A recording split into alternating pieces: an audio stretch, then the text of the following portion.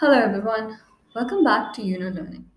In our series on how to build upon your lexical resource in a much more effective and productive manner, we bring to you yet another video on the theme plants and flowers. Now let's go ahead and deconstruct the term botany. The part of speech it hails from is noun, meaning the science of plants. Sentence: he has enrolled himself in a botany course at his university, which tends to the scientific study of biological and ecological aspects of plants. Some key terms derived from botany are: number one, botanic, adjective, meaning pertaining to the science or study of plants. Botanical, adjective, concerned with study or cultivation of plants. Botanist, noun, one who studies botany. Botanise, verb, to study plants in their natural habitat. Paleobotany, noun, study of extinct or fossil plants. Next up, we have different types of plants. So we have number one, a thistle, a mushroom, an ivy, which is a climber, some small plants that are known as herbs, fern, and then bush. Next up, we have word flora. The part of speech it hails from is noun, meaning all the plant life in a particular region, habitat, or geographical period. Etymology from Latin flor, that means flower. Sentence: numerous salt lakes, ponds, and marshes have a remarkable seashore flora. Some key terms derived from flora are floral, adjective, relating to or depicting flowers. Floret, noun, a little flower or a bud. Florid, adjective, something that is strikingly beautiful.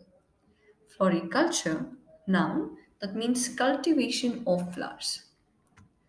Next up, we have few flowers and their names. So number one, we have pansies, a rose, dandelion, orchid, a poppy flower, hibiscus, lilies, marigold, and lastly, tulip. Some other terms are number one, perennial, noun, plants that can live for three or more growing seasons. Blossom, noun, a flower or a mass of flowers, especially on a tree or bush. Orchid, noun, farmed land with trees, usually of one type, for example, an apple orchard. Greenhouse, noun, a glasshouse designed for protecting tender or out of season plants against excessive weather conditions, be it extreme cold or extreme hot. Cultivated, verb, grown by humans.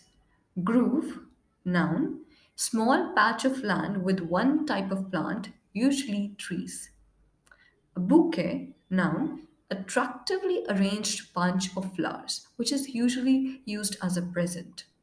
Horticulture, noun, branch of plant agriculture dealing with garden crops. Now let's look at some speaking questions asked in the IELTS exam on the theme plants and flowers. Number one, are flowers important in your culture? Are you good at growing plants? Why do people grow plants? And do Indian people give plants or flowers as gifts?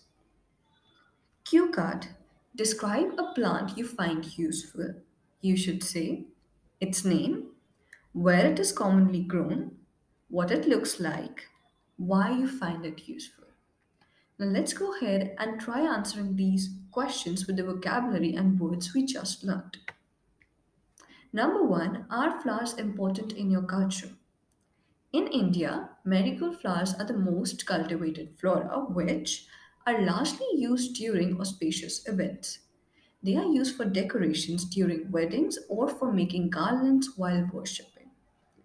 The major demand rises exponentially during the festival seasons such as Diwali and Dashera. Why do people grow plants?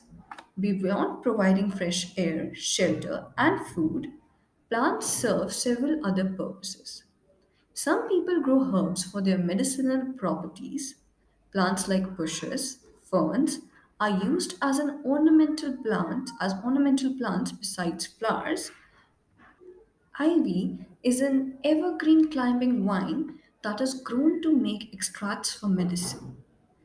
Do Indian people give plants or flowers as gifts?